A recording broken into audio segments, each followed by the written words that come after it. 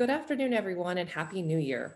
Welcome to the University of Michigan webinar series, Victors, Heroes, and Wolverines. My name is Kristen Choi, and I'm a two-time alum of the School of Nursing. I graduated in 2014 and 2017 with my BSN and PhD, and I'm now a professor of nursing and public health at UCLA, as well as a psychiatric nurse. Many of you may know that 2020 was declared the International Year of the Nurse and Midwife by the World Health Organization and was intended to be a year celebrating the contributions of nurses to health and healthcare. Unfortunately, it turned out to be an entirely different kind of year for nurses with the coronavirus pandemic. We saw nurses on the front lines really doing a lot of the core of life-saving work that we've needed to fight this pandemic. And unfortunately, it's also led to a lot of questions about the future of healthcare and what we need to do to make our healthcare systems better and more equitable for everyone. I'm honored today to introduce this session about the University of Michigan School of Nursing's contributions to responding to the pandemic. This session is entitled Leading Care and Treatment in the Clinics and the Classroom. And today you'll get to hear from the Dean, some of our faculty, and some of our students about what the Wolverine nursing community is doing to respond to the pandemic. With that, I'd like to turn things over to Colleen Zimmerman. She's the Executive Director of Development and Alumni Relations for the School of Nursing, and she will be your host for the webinar today. Good afternoon. Let me join Kristen in welcoming you today. We're pretty proud of our School of Nursing and its community, so I thought I'd take a moment and share a couple facts about the school. The school was established in 1891, which means we've been around for 130 years. We currently have 1,200 students, which include undergraduate and graduate programs. We have 120 faculty and staff, and faculty are made up of nurses and other health disciplines such as public health and social work. We had one of the first PhD of nursing programs in the country, and as such, we have a very rich research enterprise. We consistently rank as one of the top schools of nursing in the country, always in the top 10. Today, you'll be hearing from select individuals that represent each of the school's key missions with the lens on COVID-19 and how we continue to move forward even during a global pandemic. Let's get started by introducing Dean Patricia Hearn, Patty, into our conversation. Dean Hearn has been Dean since 2015 and has recently been reappointed to her second term. She is a former critical care nurse and a neuroscientist who studies stroke therapies. Dean Hearn, welcome. It's a pleasure to be here, Colleen. Thanks so much. You're welcome. So why don't we just get into our questions, because I know we have a lot of things to cover today. So how did COVID first impact the school and its mission? Great question. And before I dive deeply into it, maybe I'll start by sharing a little story that I always call the magic of creating a nurse. Because I want you to think for a minute about how our students come to us. These are 18, 19-year-olds. They come from high school intending to be a nurse, and these are incredibly bright and talented young people. They come with the highest of GPAs, have done a lot of work in the community. Many of them are already engaged in volunteering and things that are significant in healthcare. And they start to build their identity as a nurse very, very early on in their careers. And as perhaps some of you know, there are about 3.3 million nurses in the United States. It is the biggest of the health professions. And every year, the Gallup poll, which I think most of us are familiar with, queries the American people to which is the profession that is most trusted. And for 20 years, the American public have argued and voted that it is nursing. So our students start to develop an identity as a nurse very, very young. And their experiences are going to require a great deal of personal maturity. They're going to be exposed to some of the most joyous things in our lives, the birth of babies, the ability to heal, but they also have to manage things like death and illness, handling cancer patients that may, in fact, not be able to continue with us. And they learn to be consummate educators, learning to be able to teach all of us when we are patients about the care and how to take care of ourselves. So they develop all those roles very, very quickly. But in order to do that, their education is actually kind of complicated. They have classroom education, just as most of us have had in our careers. We do have laboratories where they learn things in simulation, but they also spend the majority of their time in real live clinical settings, hospitals, clinics, communities, schools. So all of these pieces are what it goes into creating a nurse. Now we have graduate students, and many of these same people that I'm talking about go on to take graduate degrees to become advanced practice nurses, scientists, and healthcare leaders. So that's the magic that we have here every day. When COVID struck last March, I think that's a fair time to call it, we immediately knew that we were going to have to work very quickly to change how we would manage their education if they were going to meet the professional goals that they came here and want and already identified with. But we also knew that we were going to have to protect our faculty who were at considerable risk. The majority of our faculty are frontline nurses who provide care and services to patients and communities. And these are the same people that are teaching those students. So protecting our faculty was something we had to work on very quickly. We also had to ensure that our research, much of which is funded by the NIH and other federal organs or agencies, would continue even though we were working under lockdown condition. So every day we learned more about COVID and what it would mean. There were new challenges that popped up, some of whom we're still wrestling with. So what were some of those challenges and how did you address them? Well, one of the first one, and one that continues today, is what I call the tension between safety and the demands of our students' clinical education. That is a tension. We want to make sure that they're safe, but at the same time, they must be in live clinical settings getting their education. So there's a tension between those two things that we felt immediately. And we took many, many measures to keep our students as safe as we could. And we have marvelous clinical partners, including Michigan Medicine and over 40 other sites in the state of Michigan where our students go for their clinical training. An example of how we handled it is that we, in agreement with our clinical partners, said our students would not take care of COVID positive patients unless they were in a setting like the emergency department or the ICU, where we might not know necessarily who was COVID positive. And some of our students volunteered to take care of COVID positive patients, particularly our seniors, because our seniors, as you might imagine, are getting ready to graduate and they already know a great deal and have a great deal of expertise. So that tension still exists for us today. We also felt a lot of pressure of time. We really had to move quickly because the students had to stay in their programs to be able to graduate on time, which, as you might imagine, is pretty important, and also to progress through their education, because in nursing, every year is linked to the next. We had a fairly large advantage in some ways because the school had started to build some very sophisticated online digital programs over the last couple of years. And so we could step in and use those very quickly to be able to teach what we could remotely and what we couldn't. In clinical settings, we would do all we could do to assure that people were safe. We also had to think about service to patients and clients, because remember, our students at all levels provide real, meaningful care. It is not an academic exercise.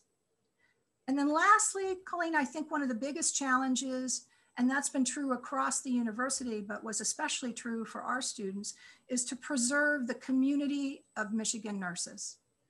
Students come to Michigan because they're part of something bigger than themselves, bigger even than their own schools.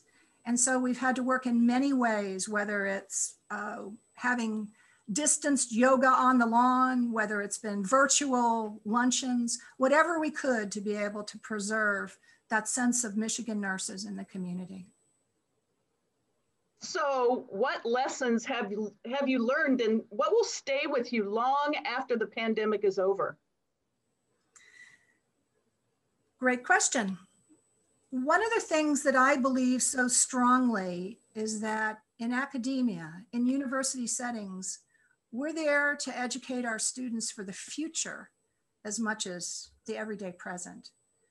And that's particularly true for nurses. Our job is to educate them about the healthcare that they will create, transform, and sustain in the future. I want them to leave knowing what they need to know and how they can grow and be excellent with an eye on the future of 5 to 10 years. And in some ways, COVID has been really helpful with that. Because we've had to move so quickly in healthcare to get the things we needed to be able to take care and provide education, provide continuing research, all the things that healthcare does, COVID helped us think about how much better we could be at telehealth. So we've incorporated that into the education of the future of our students. It's shown us that population health and population health nursing, not just what happens in hospitals, but what happens in the community, is highly important. And we've developed and strengthened that and are doing so every day. So our students are competent and excellent in all the settings that they practice in. I think they also have learned, and we learned, that we have really a deep appreciation for what I call the interfaces in healthcare, moving from hospital to ambulatory clinics, to home care, to all the things that healthcare are about. And so in having to deal with those things now, I think our school, our students, what we teach and how we teach is even stronger. I think that the last thing I'd say that's really been eye-opening has been how, when you really work at it in a sophisticated, technologically driven, but student-centered way, you can provide some parts of their education in what we call a hybrid manner, partially in person, partially remotely. And we've learned to be, I think, much better at that than we ever thought we would be. But it doesn't change the fact that the majority of our students come to the University of Michigan for the whole experience. And we are looking forward to be able to move into a time where, again, being part of the community, the in-person education, to be able to go forward with what you have to learn to be that nurse will be safe, will be friendly, and will be all the things that a University of Michigan education really offers. So back to you, Colleen. Well, we have one question, Dean, and that is, how did you balance student safety and protection of students with students' desire to help in the pandemic response? A wonderful question.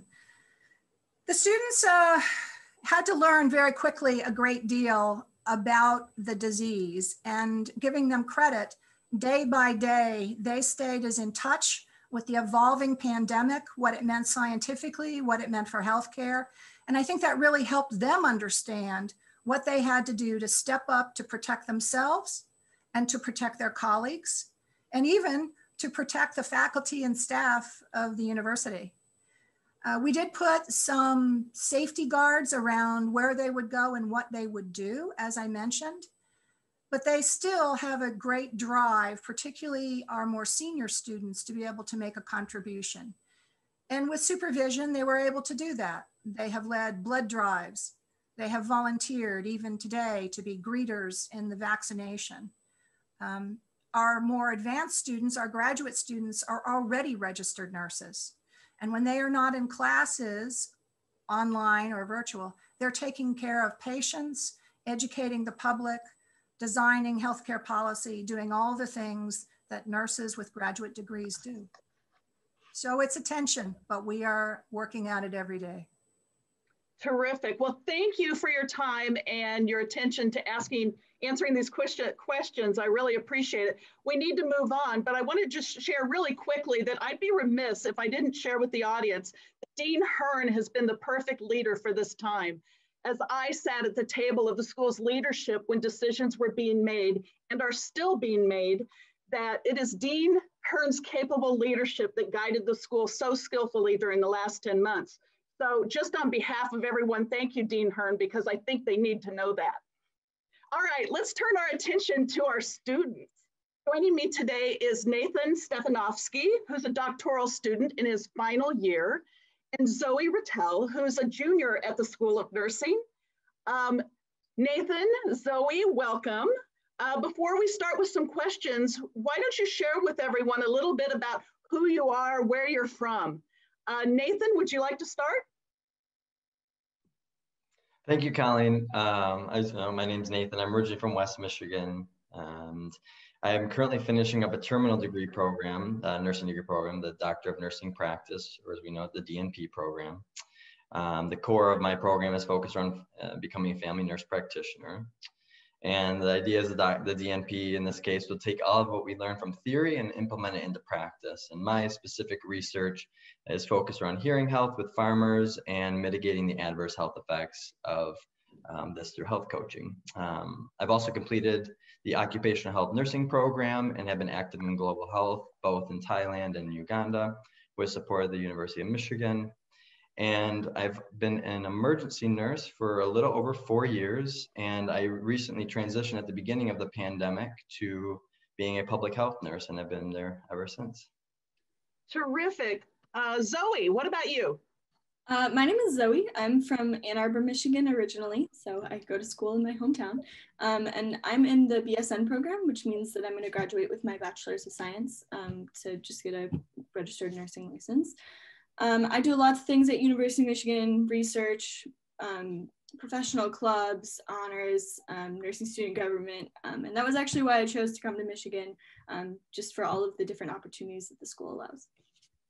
Terrific. Zoe, why don't you start and answer the question about how your educational and work experiences changed during COVID?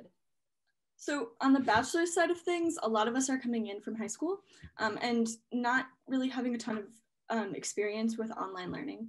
So it's definitely been an adjustment with that. And I'm pretty involved, as I said. So trying to figure out how to stay involved online has been a big learning experience for me. Also learning lots of new time management strategies. And then I also, I don't work in the clinical setting right now. I work as a dance teacher, which is a little bit different, but learning all of the technology skills from that. And we're doing something similar with nursing too, learning Zoom, Cisco, web systems, all those sorts of things.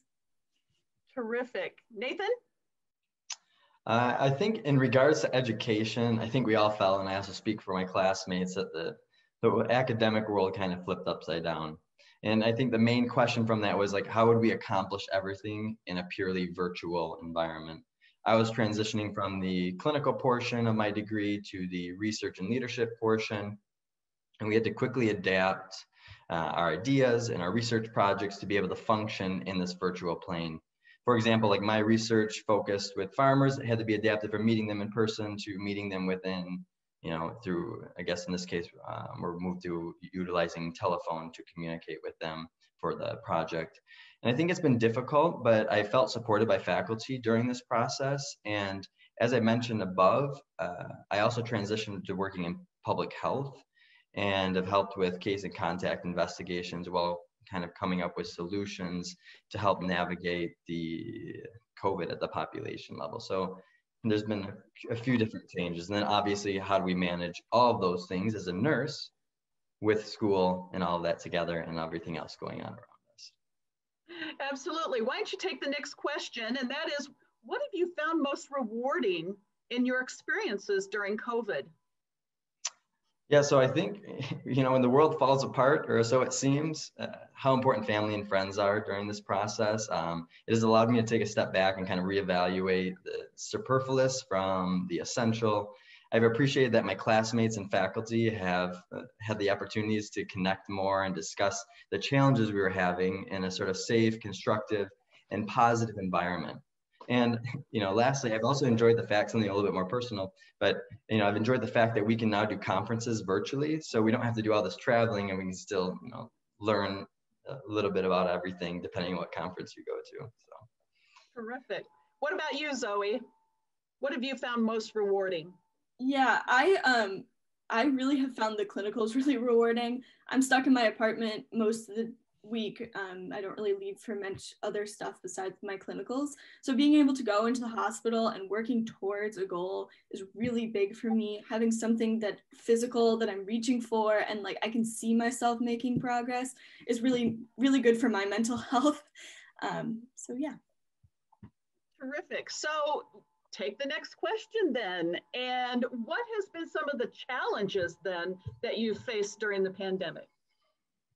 So I already kind of alluded to this, but self-motivation really has been a big challenge for me, getting up in the morning and starting on my work. But I find that I'm pretty hands-on and pretty involved in everything that I do. So the clinicals really do kind of convince me to keep going, to keep working. And I'm really grateful that we had that opportunity to do that this semester, or last semester and this semester, I guess. Terrific, terrific. Nathan, what about you? What are some of the challenges that you have faced? I think there's a few things that kind of stand out. One is the self-discipline and time management while trying to navigate a world of scholarly work while also dealing with the external stressors of daily life during this whole pandemic. For example, like how do I organize my days where I can still be effective and still feel accomplished? And I'm kind of someone who values in-person classes and collaboration. And this is one of the main reasons I actually chose to go to the University of Michigan, because I think they had a really strong focus in that. I've really kind of had to reevaluate my mindset around education and reshift my approach towards learning, like my personal feeling towards it, and become more accepting of the current circumstances. The other one was my board examinations that I was taking to become a family nurse practitioner got canceled 3 times throughout this whole ordeal. So I had to just keep going until it ended up working out well. Terrific, terrific. Well, we only have a couple minutes left. So Nathan, why don't you share with everyone in the last minutes that we have together, something that you want everyone to know about what it's like to be a nursing student during a pandemic? So I think, just in general, overall, I've had a wonderful experience at the University of Michigan, despite everything going on, despite the recent challenges. And I think there are many things to be thankful for. I've felt really supported by the faculty here, and I'm excited as I transition out of school to work with the members of my community. And I think we're all in this together, or depend on each other, and we'll make it through this together. Great. Zoe, what about you? I really think that once again, those clinical experiences are just completely valuable, and I'm so glad that we were able to do that. I got to do some stuff that I never thought I would ever be able to do in my life this semester, and I learned so much from the nurses on the floor. I mean, I got to help assist a birth on my birthday. So, that's something that I never thought I would be able to do, and many people will never be able to do. And I was able to experience that. So I think that that's really special, and that's the special part of nursing school, right? Terrific. We do have a question for the two of you, and that's, do you have a better understanding now of the implications of mental health on physical health, given the significant mental health declines due to lockdowns and associated impacts such as, isolation of students and patients in hospitals and such? So I actually had psychiatric rotation this semester, which means that I was on the psychiatric floor as both peds and adult at Michigan Medicine, and we saw a lot of that. And it was really interesting talking to the patients and kind of hearing from them about their mental health decline during the pandemic, and just kind of not seeing it as severely in myself, but being able to see in myself and my roommate, like, oh, okay, we're stuck in our apartment 24/7 most of the days. And those days when I'm going to the clinical, I do feel better at the end of the day, and I do feel like I have more energy. Excellent. Nathan? I think this is a really good question, whoever asked it out there, because this is a question that continually comes up amongst my colleagues and everything. And during this, we've actually had some cool speakers who have come in to kind of address how do we maintain a healthy mind and a healthy body during this process.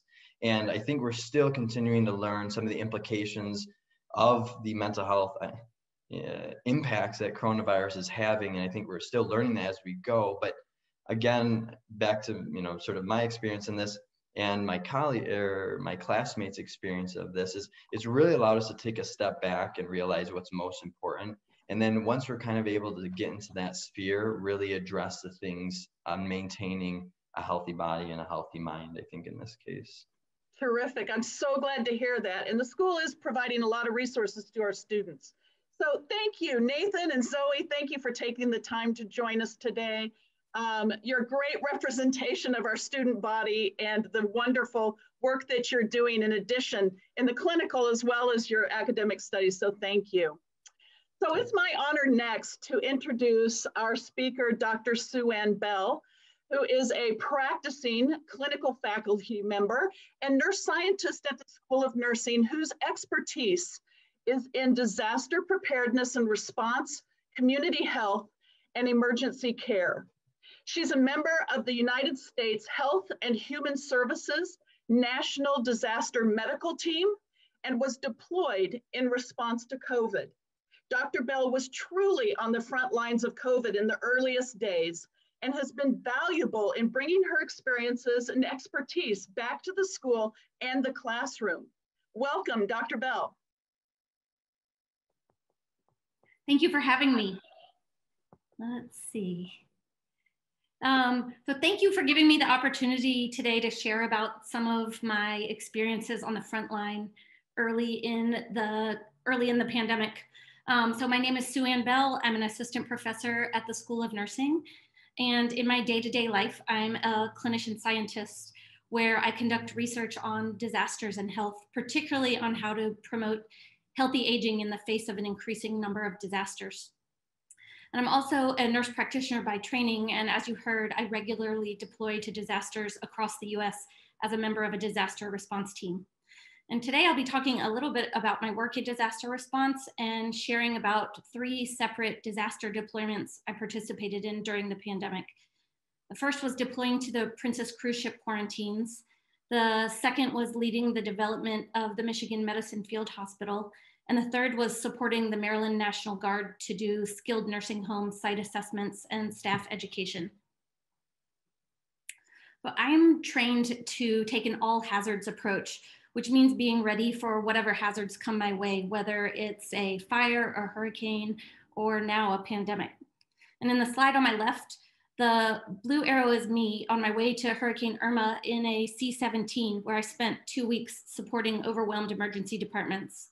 And I left there to spend a month in Puerto Rico responding to Hurricane Maria, where I worked in the equivalent of a field hospital providing basic health care.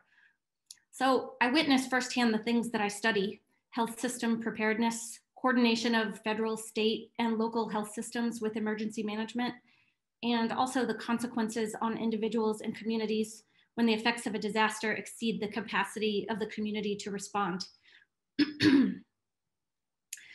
Part of being on this disaster response team means that I have the opportunity to participate in the highest level of disaster response training available.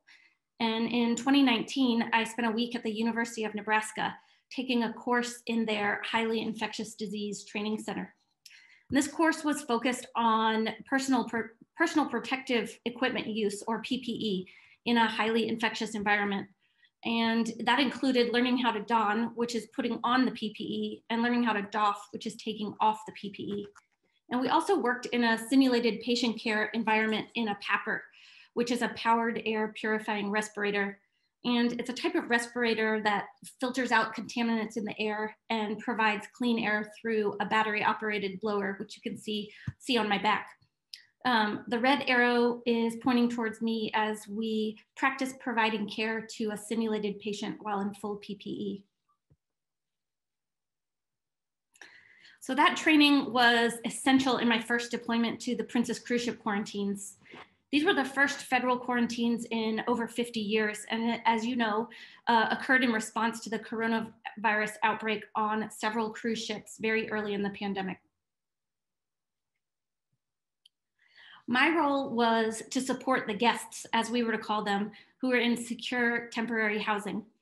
These were some of the first known individuals in the United States with COVID, and there was a great deal of uncertainty about PPE, personal safety, and the transmissibility of the virus. I provided healthcare to the individuals who were in the mandatory quarantine, where I monitored them for symptoms of the virus and coordinated transfers if advanced care was needed. While this was a group of generally healthy older adults, there were a number who did develop symptoms or become ill. In fact, in the first few minutes of my very first shift, I was called to a patient's room who was ill with symptoms of COVID. I remember the thoughts going through my head as I walked to her room thinking, am I really doing this? Am I really going in and exposing myself to this unknown? And also, is our nation really facing this right now? And then when I went in the room, it was just a person. It was a grandma. She was kind and friendly and brave and just as afraid as me. And she needed my help, and I was there to care for her. When I was on shift, I worked, ate, and slept from a tent that, when thinking about zones of contamination or exposure, was the cold zone, like in the pictures here. And the quarantine facility was in the hot zone and required full PPE to enter.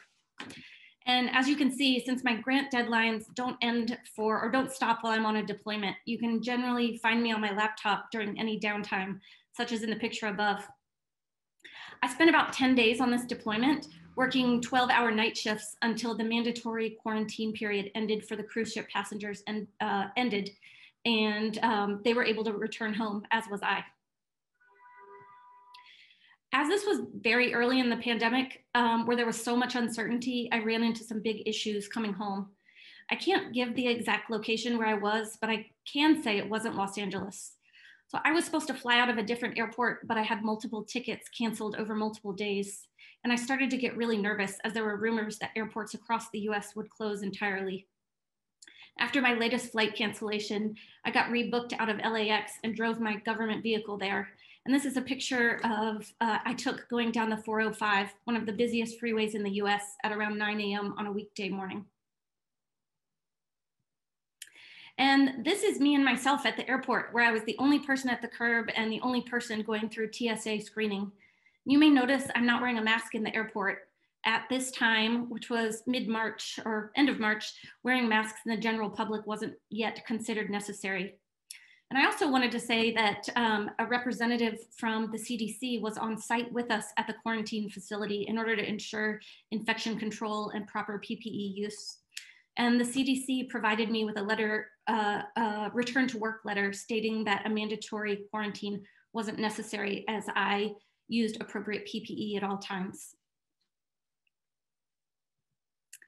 As I was in the final days of the cruise ship quarantine deployment, I was contacted by UM's chief health officer to ask if I would help lead the development of a field hospital, which at the time was planned for around 1,500 beds, with the goal of being fully operational in about 10 days.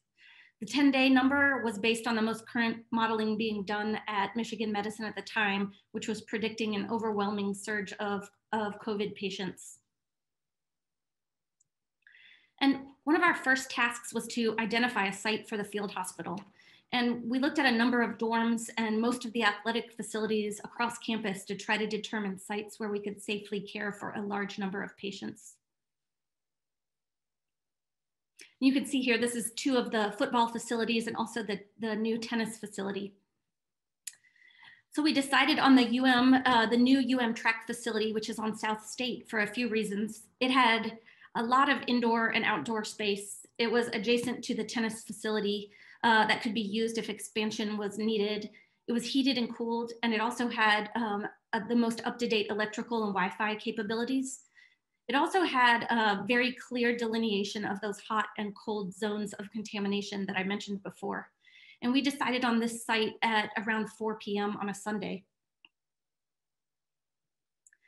And this is what the facility looked like less than 24 hours later, which is a major testament to UM facilities and the athletic department who worked through the night to clear it out. So a big part of my role was to develop the site plan, as in where would we don and doff PPE safely, where would patients be transferred in and out, and where would food be delivered. And alongside this, there was also work being done to determine what kind of patients we could safely care for, could safely accept into the field hospital in terms of how ill they were, and also what level of support they might need that we would be able to provide. And the planning was originally done by Michigan Medicine alone. And in these pictures, we're refining the AutoCAD layout that was developed for patient bed spaces, and then trying to tape off patient bed spaces using the most current information we had at the time about safe spacing. But later, that planning involved the US Army Corps of Engineers, where I worked with them as the healthcare point of contact for the build out of the field hospital. And having the Corps involved was pretty important, as they had the experience in field hospital development that we did not. And maybe also just as important, that the build out, with their involvement, the build out could be done with federal funding rather than from Michigan Medicine alone. So alongside the site planning, there was an enormous amount of operations planning to figure out how are we actually going to safely be able to do this. And in this picture, we're working inside one of the gyms in the track facility with a group of Michigan Medicine nurses who are asked to take a leading role in the development of and implementation of the field hospital, largely because of their past military or disaster experience. And fortunately, with the public health measures that were put in place in March, the field hospital did not need to open. And once this became clear, after about a month, we spent the next several weeks turning our efforts into a manual that will be used in the event that we do need a field hospital in the future. And as I understand it, our manual has been shared already with other healthcare institutions across the country who are experiencing a similar patient surge. So as this work wound down, I resumed my research, including getting back again to a major grant submission around aging and disaster care. But only a week or two later, I found myself back on an empty plane, in an empty airport and on an empty plane. And this time I went to Maryland, where at the request of the governor there, our teams conducted voluntary site visits of skilled nursing facilities and did infection control training with nursing home staff. And a smaller part of this mission was also to train staff on how to do testing, and in some cases to do testing ourselves on entire nursing home facilities. And over the course of this deployment, we drove all over the state of Maryland, visiting a wide variety of nursing care facilities, doing testing, training, and site assessments. Despite the ongoing PPE shortage, we were directed to wear one of the highest levels of PPE in order to enter these facilities, in order to avoid any possible risk to the residents. And I couldn't stop thinking of the staff and residents of these facilities who were scared and anxious about the many unknowns of the pandemic, and then to have government officials in to reassure them, rolling up in a Humvee like the one over my shoulder in the picture on the left and looking like space aliens. The tension between protecting their safety from exposure with the fears and anxiety around the pandemic was especially evident. But one of the most rewarding things about this deployment, though, was the opportunity to teach staff of these nursing care facilities about the safe use of PPE, such as in this picture where we're demonstrating safe donning and doffing on the side of a busy road for lack of a better space. Despite some of the shortcomings, this deployment was one where I felt like we were really making an immediate and needed difference with the staff of these facilities who had not had the opportunity for this training before, prior to COVID. Thank you for letting me share about some of my recent experiences as a nurse practitioner during the pandemic. And if you'd like to talk more about this, please send me an email and I'd be happy to talk. Great. Hey, Suzanne, or I'm sorry, Sue Ann, can you hear me? Yes. Okay, I just wanted to make sure. So we're curious about what experiences have you brought back to the school and shared with students and faculty from your experiences with the medical team? So I have the opportunity to lecture kind of widely across campus about disasters, disaster response, and healthcare system planning for disasters. And there's a couple core courses at the School of Nursing that I regularly lecture in, and have been able to share some of these experiences and then also provide guidance for the future.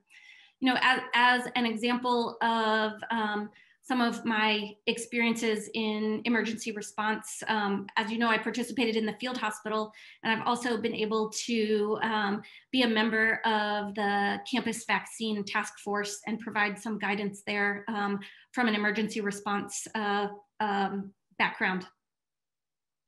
Well, Sue Ann, thank you for being that brave person that goes into places where many would not. And then also bringing those experiences back to the university. Dean Hearn, did you have something you would like to ask? No, I've been extremely fortunate to be able to question Dr. Bell about her experiences very deeply. And so I think I've gotten an excellent ability to be able to understand how much of a contribution there has been. I guess where I'd ask you to make a comment mostly for our audience is, Sue Ann, you are a nurse, you are a scholar, you are a disaster expert. How do you pull it all together?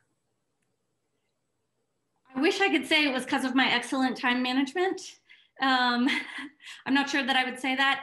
I would say that one of the most important things to me in being a clinician scientist is being able to be on the ground and experience these events. And I don't think that my research could function the way it does without being there in these events. And on the other hand, when I am on the ground responding to a disaster, I'm also thinking about my research at the same time. And as you hear me kind of say all the time, my practice informs my research and my research informs my practice. And they're both kind of vitally important to me achieving the kind of change in healthcare practice around disasters that I'm most interested in. Terrific. Hey, thank you, Dr. Bell. We really appreciate your time and your presentation and the work you're doing. It's just unbelievable. Thank you for sharing. So we're going to move on today to our final conversation that will be with Dr. Melissa Manolovich. And Dr. Manolovich is a senior faculty member at the School of Nursing. She is the only nurse scientist in the country to lead a highly productive team seeking to advance patient safety by improving communication between physicians and nurses. Dean Hearn is going to have a conversation with Dr. Manolovich about her research and how it had to shift to continue during the pandemic. Dean Hearn. Thanks, Colleen, and welcome, Professor Manolovich. You are internationally known for your research and new techniques that you've developed in the area of patient safety.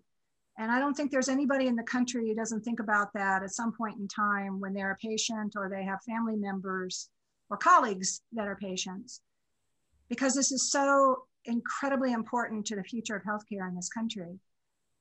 Why don't you tell us a little bit about your research so we can have a sense of what that means relative to communication? Thank you. Thank you for this opportunity, Dean Hearn, and thank you everybody for being here today. So my program of research seeks to advance patient safety by improving communication. Although I did start out looking at communication between physicians and nurses, I've expanded now to include communication among other kinds of healthcare providers and also to include patients, who are of course the reason why we're in the healthcare profession to begin with. So I've been able to expand that and to focus on communication. So this may sound like an obvious question, but yet every day I realize that it's not. Why is the study, the research around communication important? Yeah, it is kind of amazing, isn't it? Poor communication is responsible for the majority of errors and adverse events that occur in hospital settings. It can even lead to death. However, making changes to communication is very difficult because we all think we're great communicators and we don't see the need to change. So for example, in over 50 years of research on communication between physicians and nurses, physicians rate their communication with nurses as good, while nurses rate their communication with physicians as poor. Part of the problem has to do with the way we define communication. So in healthcare, communication is largely defined as a transfer of information or information exchange. So information goes from a sender to a receiver and back again. I have chosen to adopt a more broad definition of communication that is understood in the cognitive sciences, and that is that communication consists of developing shared understanding. When you think about it that way, it kind of changes the focus a little bit. So I can be pushing out all kinds of information to you, but unless you understand it, you're not going to be able to incorporate it. We're not going to be able to have a joint understanding of what it's all about. So in doing that, I think I'm able to make a unique contribution to this field. So tell us a little bit more about that last statement. What are you doing that you think makes a difference? Well, one of the things I do is I use video-based methods to first film a conversation between 2 or more people, and then I have those same people review the video of their interaction. In reviewing actual footage of their communication, people see not only their communication behaviors, but they also see the unfiltered reaction to their communication by the other parties. My work and the work of others shows that video is a powerful mechanism for changing perceptions and behaviors. And that's what it's going to take to make a difference in communication. It's that behavior change that needs to happen. And video is the best way to achieve that. I think we've all learned a good bit about video on a personal level that probably is very different than your professional and scholarly level. But nonetheless, it sounds to me like video-based methods might have been kind of difficult, or maybe not even the smartest thing to be doing in the middle of a pandemic. No, you're right about that. So tell us a bit about how that's affected your research. Did you have to stop things? Did you find ways to move it forward? Anything new that you discovered in this period? So the pandemic has definitely affected my ability to do video-based research, but I have found a way to keep it moving forward, still using the power of the visual medium. As a neuroscientist yourself, Dean Hearn, you know that from an evolutionary perspective, the part of our brains that processes visual images is among the oldest. So we are all programmed to react to visual cues. Let me give you an example from a current study that I've got going on. I'm doing this study in partnership with the Henry Ford Health System, and we are trying to improve the education that cancer patients receive from pharmacists about oral oncolytic agents, which are also known as anti-cancer pills. These agents are increasingly being prescribed instead of traditional chemotherapy, but although they are taken in oral form, they are still associated with severe side effects. Research has shown that the side effects from oral anti-cancer pills can be so severe that many patients reduce the dosage or stop taking the pills altogether, often without notifying anyone. In doing so, these patients lower their chances of successful treatment, which means for some of these cancer patients that they can die sooner because they didn't take all of the medication as prescribed. So teaching symptom management strategies is very important. However, symptoms don't appear until 2 to 4 weeks after the patients start taking the pills. And by then they may have forgotten the teaching. So what we are trying to do is we're going to go to patient homes 2 to 3 weeks after an education session and video record them as they are experiencing their sessions, and then share the videos with the pharmacists who provided the education so that the pharmacists could incorporate what they hear from these patients and what they see on the video into future education sessions. Well, obviously because of COVID, we can't do that now. We can't go into patient homes. So what we're doing instead is we're mailing disposable cameras to patients who are newly prescribed with these anti-cancer pills. And we're going to ask the patients to take up to 10 pictures of those things in their homes that either make it easier or more difficult to manage symptoms. Patients will return the cameras to us, and we will develop the pictures, making 2 copies of each picture, numbering the pictures on the back.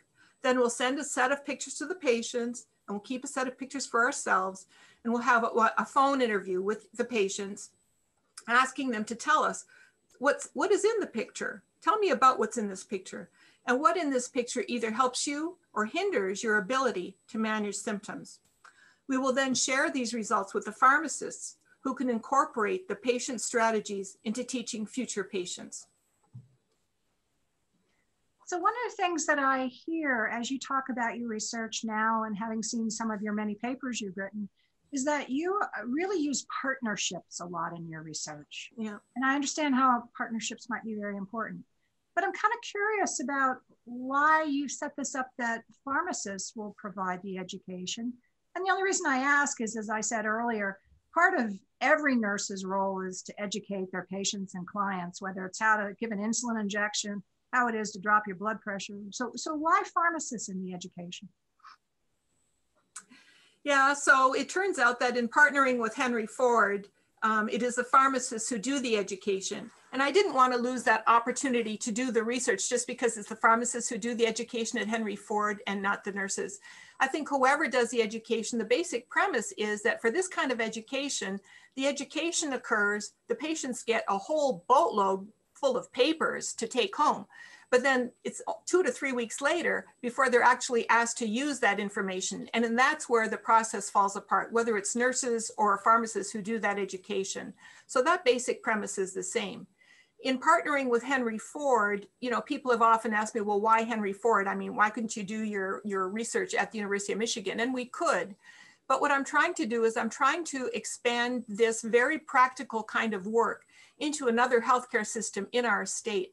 Another reason is that Henry Ford has a more diverse population than University of Michigan. And so in order to understand a little better about diversity, equity, and inclusion, it's better to have a patient population that represents some of those diverse populations. So which is why I'm there at Henry Ford. However, no matter who does it, whether it's the pharmacists or the nurses, or no matter in what context, whether it's University of Michigan, Henry Ford, any other healthcare system in our state or really in the country, I think from my point of view, the important thing is that we really know very little about the patient's point of view or their experience unless we engage with them directly and meet them where they're at.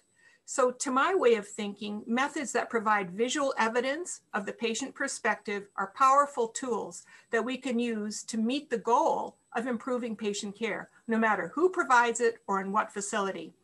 All patients deserve the best care possible, and I believe that really listening to them and gathering visual evidence of their lives as we listen is the first step towards achieving that goal. Well, that's a beautiful summary statement. I do want to put one more question out, which is, if I remember correctly, and I think I do, you've been a bedside intensive care nurse for a great many years, and you actually only stopped your practice about maybe 2 years ago. Yeah. So how were you able to blend that intense ability as being a very expert clinician with a great year's experience with this focus on patient safety? Well, I'm going to sound a little bit like a broken record, and I'm going to steal a page from Sue Ann's playbook, because it was actually the synergy. I was able to use my experience in the hospital and at the bedside to inform my research.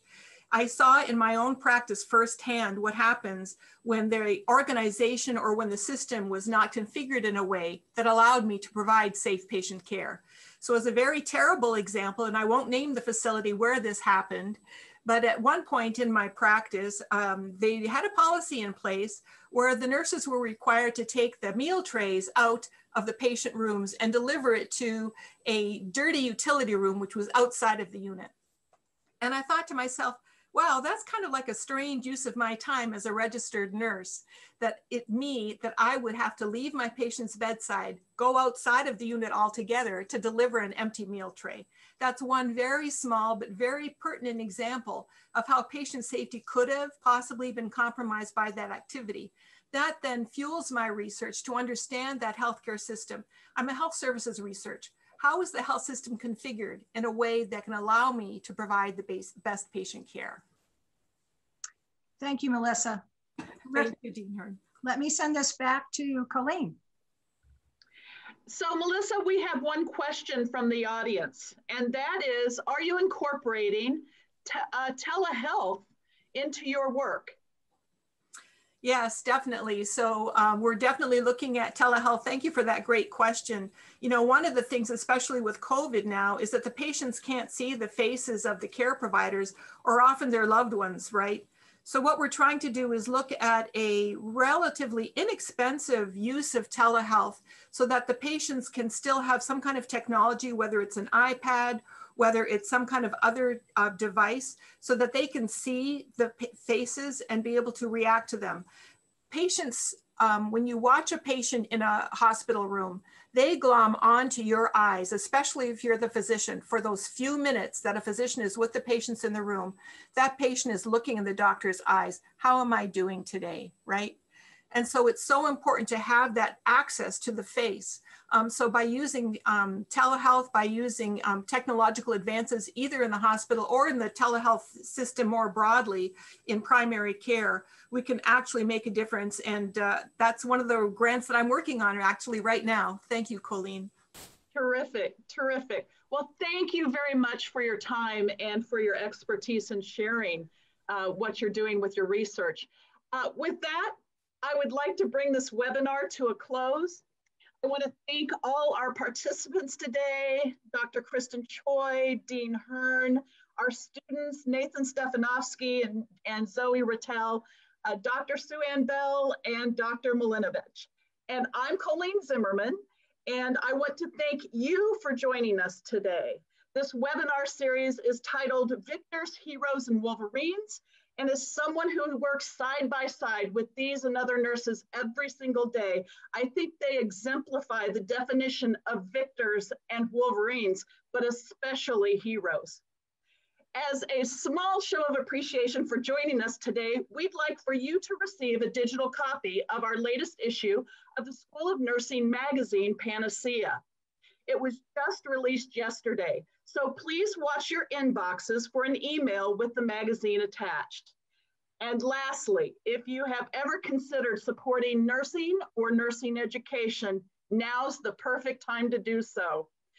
Simply reach out to me or our office at the school and we'll be happy to have a conversation. Again, my name is Colleen Zimmerman, and on behalf of all of us at the University of Michigan School of Nursing, thank you for joining us today, and forever, go blue.